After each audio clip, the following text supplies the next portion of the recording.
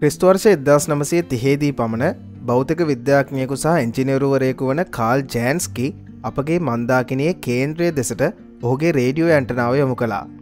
මෙහිදී අඛණ්ඩ විමෝචනය වන රේඩියෝ තරංග ප්‍රභවයක් සොයා ගැනීමටයි ඔහුට හැකියාව ලැබුණේ. පසු කලක විද්‍යාඥයින් හට මේ රේඩියෝ තරංග අපගේ සූර්යාගෙන් පැමිණෙනවා නොව අප නොදන්නා බොහෝ දුරින් තිබෙන අద్භූත වස්තුවකින් විමෝචනය වන බව අවබෝධ කරගන්නට සමත් වෙනවා. මේ විදිහට තමයි අප මන්දාකිනියේ මැද්දේ තිබෙන කළු කුහරය ගැන විද්‍යාඥයින් අනාවරණය කරගත්තේ. මේ කළු කුහරය සාමාන්‍ය තාරකාවක් පිපිරී යාමෙන් නිර්මාණය වන ස්ටෙලා මාස් කාණ්ඩයට අයත් වන කළු කුහරයක් නොවේ. මේ ස්ටෙපන්සන් යුවි ස්කූටි වැනි දැවැන්ත තාරකාවන් පුපුරා යාමෙන් පසු ඉතිරි වන හරයෙන් නිර්මාණය වන සුපර්මැසිව් වර්ගයේ කළු කුහර කාණ්ඩයට අයත් වෙනවා. මෙවැනි කළු කුහර වටායි තාරකා වායු සහ දූවිලි වලාවන් කක්ෂගත වී මන්දාකිනි බිහිවන්නේ.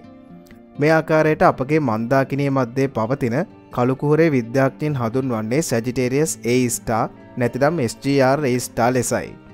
ඉතින් අද මේ වීඩියෝ එකෙන් කතා කරන්නේ SGR A* කළු කුහරය ගැන නොවේ. කළු කුහරේ ආසන්නයේ පවතින දැන් මේ ඊහිසෙන් පෙන්වන අභිරහස් ස්ථානය ගැනයි අද මේ වීඩියෝ එකෙන් ඔයාලට ඉදිරිපත් කරන්නේ. ඒ විතරක් නෙවෙයි තවත් අභ්‍යවකාශ තොරතුරු කිහිපයක් මේ වීඩියෝ එකේ තිබෙනවා.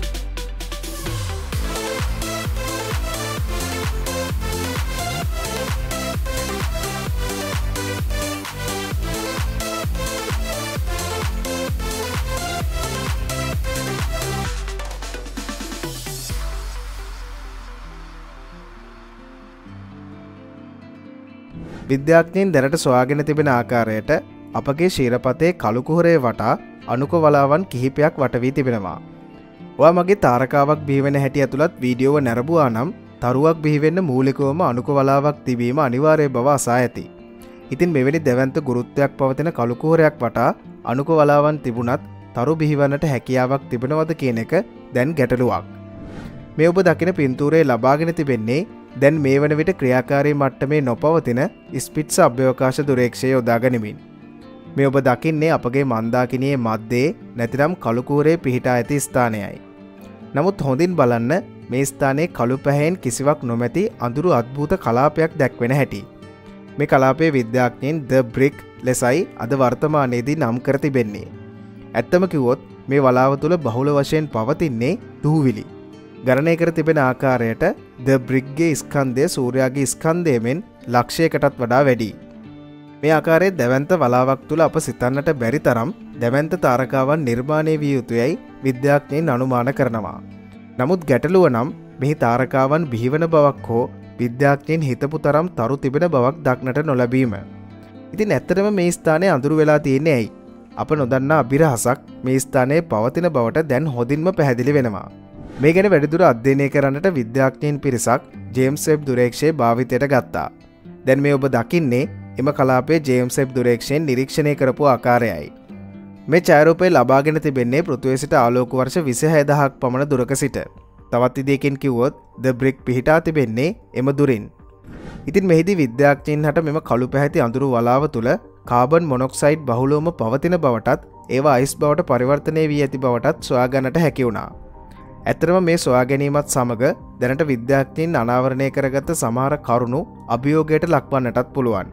ඒ වගේම විසඳුනේ නැති අභිරහස් පවා ඉදිරි දිනවලදී විසඳෙන්නටත් පුළුවන්. නමුත් මේ පින්තූරය ලබාගෙන එහි වර්ණාවලිය නිරීක්ෂණය කළත් විද්‍යාඥයින් හට මෙහි තාරකා නිර්මාණය නොවන්නේ ඇයිද කියන ප්‍රශ්නයට නිසි පිළිතුරක් ලබා ගන්නට හැකියාව ලැබුණේ නැහැ. අඩුම තරමින් තරු බිහිවන්නට අවශ්‍ය වන හයිඩ්‍රජන් අණුවත් මෙම කලාපයේ නිරීක්ෂණය නොවූ බවයි විද්‍යාඥයින් පෙන්වා දෙන්නේ.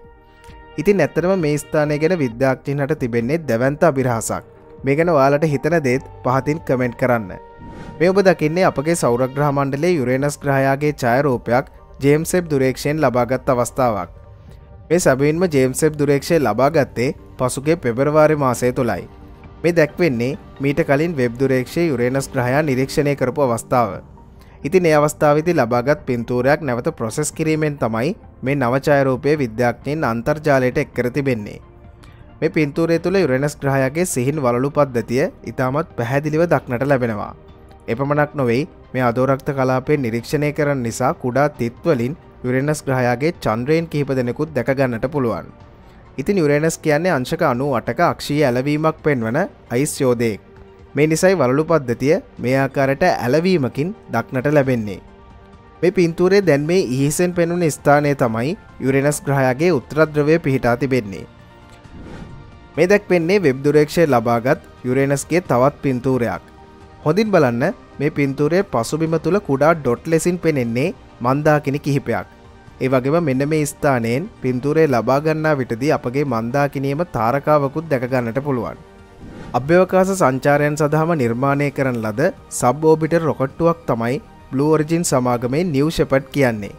ඉතින් මේ රොකට්ටුව භාවිතා කරමින් සංචාරකින් අභ්‍යවකාශයට රැගෙන ගොස් කැප්සියුලයක් මාර්ගයෙන් ඔවුන් නැවත පොළොවට රැගෙන ඒම සිදු කරමින් තිබුණා. නමුත් 2022 වසරේ සැප්තැම්බර් මාසයේදී රොකට්ටුවේ සිදු වූ දෝෂයක් නිසා එම දෝෂය සොයාගන්නා තෙක් නැවත New Shepard රොකට් දියත් කළේ නැහැ. කෙසේ වෙතත් දෝෂයන් සොයා ගැනීමෙන් අනතුරුව පසුගිය දෙසැම්බර් 19 වෙනිදා මෙහි මීළඟ මෙහෙයුම සාර්ථකව සිදු කරනු ලැබුවා. නමුත් මේ මෙහෙයුම පරීක්ෂණ මෙහෙයුමක් ලෙසටයි දියත් කරනු ලැබුවේ. ඒ අනුව කැප්සියුලය තුල සංචාරකයන් ගමන් කළේ නැහැ. මේ ඔබ දකින්නේ රොකට්ටුව අභ්‍යවකාශයට ගමන් කරන අවස්ථාව. And lift off. Mission control confirms that New Shepard has cleared the tower and is headed to space. You can see on the lower left side of your screen that we're gaining speed. As New Shepard gains altitude, the atmosphere gets thinner. The graph on the left shows vehicle ascent. Now we actually started at about 3,700 feet MSL. That's how far above mean sea level we are at Launch Site 1.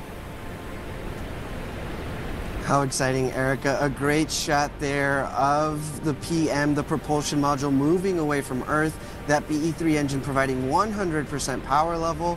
And here shortly we will approach max Q. This again is the point where aerodynamic stress on the vehicle is at its maximum. So the BE-3 engine will throttle back for a little bit as we pierce through the atmosphere. And this is one of my favorite parts of observing a mission from West Texas. Those are the drag brakes. There they are deployed. ඉතින් මේ රොකට්ටුවත් නිර්මාණය කර තිබෙන්නේ Falcon 9 රොකට්ටුවක් වගේ නැවත ගොඩ බසින ආකාරයටයි. දැන් මේ ඔබට පෙනෙන්නේ කැප්සියුලේ ඉවත් කිරීමෙන් පසුව බූස්ටර් කොටස ගොඩ බසින අවස්ථාව. Break through the sound barrier. BE-3 engine relight, just 2,000 feet to go before the landing pad. Landing gear deploying. Oh, love that shot. I can't tell you how many people have told us they thought that this looks like CGI, but indeed one of these most beautiful shots in the West Texas desert. And we have booster touchdown. දැන් ඔබට ගැටලුවක් ඇති කැප්සියුල් එකට මොකද වුනේ කියලා. සැබවින්ම එයත් පැරිෂුටයක් ආධාරයෙන් ගොඩ බැසීම සිදු වෙනවා. මේ ඔබට පෙනෙන්නේ කැප්සියුල් එක ගොඩ බසින අවස්ථාව. Soft landing for the crew capsule, but it picks up some dust.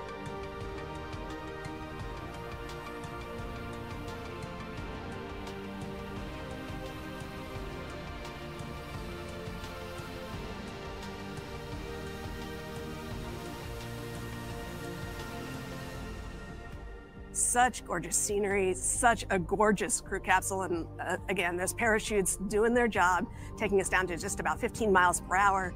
The retro thrust system will take us down to just 1 or 2 miles an hour as we get down to the base of the desert floor.